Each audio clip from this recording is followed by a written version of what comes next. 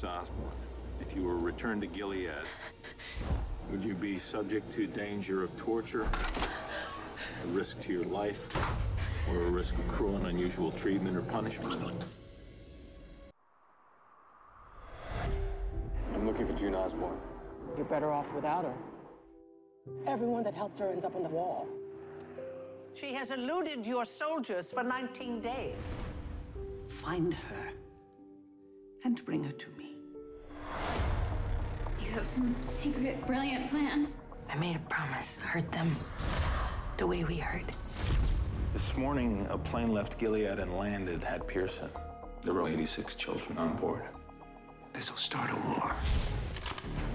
We came here to fight. No, you came here to fight. You can't save her. You understand that, right?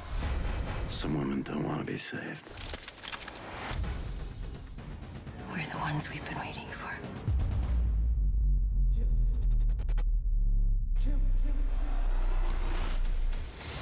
She's public enemy #1 in Gilead. She's not gonna last another week here. Perhaps she's fulfilled her purpose and it's time to move on. I can't. I'm gonna find her. Run! I'm gonna kill her. How can I face him? Everything that has happened to her is because of me. She chose to stay in Gilead. I can't ask God for something that she didn't want. Everything has changed. The world is tilted on its axis. Freedom agrees with you. We are not free. You have destroyed my life, my family, my friends, my country, and my child.